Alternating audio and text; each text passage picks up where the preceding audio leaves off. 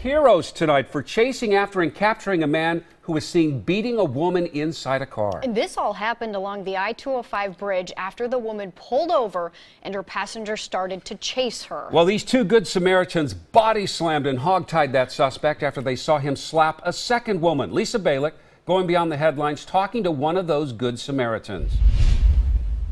Up there along the bridge by exit 14 is where they struggled to stop the man, and they didn't hesitate to capture him after what they saw.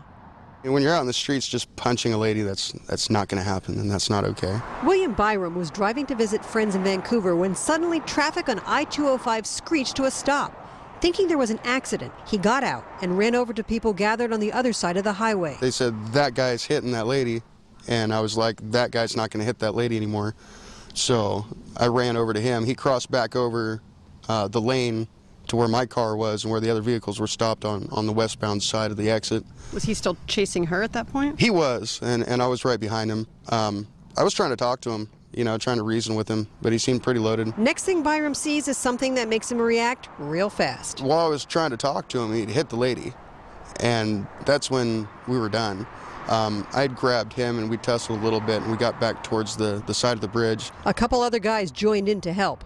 Byram didn't want to see anyone going over the edge into the Columbia River. And we got him right at the corner of the bridge. Joey reached out and grabbed his hands, and I lifted him up and body slammed him and got him on his back. This is the man arrested, 26-year-old Daryl Klassen of Portland, who has multiple arrests, including for failure to register as a sex offender and drug possession.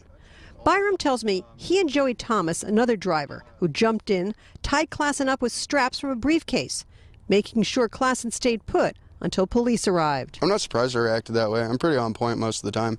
I'm just disappointed because, the dude's 26, and, I've made my mistakes in life. I haven't had a career, and I'm not making $100,000 a year, obviously. But there's so much more than to tweaking and being with the wrong girl and hitting people that don't need to be hit. Klassen now faces charges of reckless endangerment and assault. Along the Columbia River, Lisa Balick, KOIN 6 News.